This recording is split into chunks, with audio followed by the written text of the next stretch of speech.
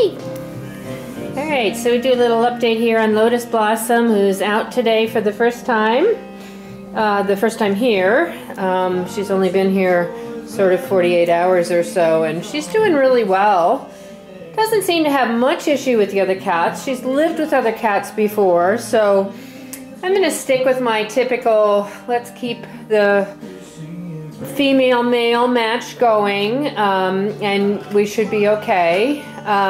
But she's a fairly dominant girl from what I understood from her previous owner, so I would say that she probably is a strong-willed gal, and probably no victim kitties, meaning no real shy, frightened kitties to be matched with.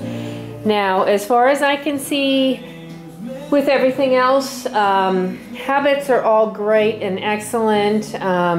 She's obviously outgoing and friendly and interactive with people. I would say, you know, certainly older children, a wonderful addition for a home with older kids. Could be a retired couple or a single person as well. She'd do fine. I think she'd do okay with normal working hours. You don't have to be home all the time.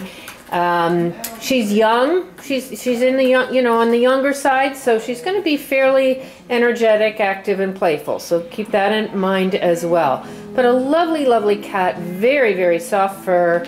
Perfect weight. I'm going to do some dietary supplements to keep her teeth healthy, and she's going to be a cat that you will do some regular dental care with. But you're just going to enjoy this soft, soft bunny fur and very, very sweet personality.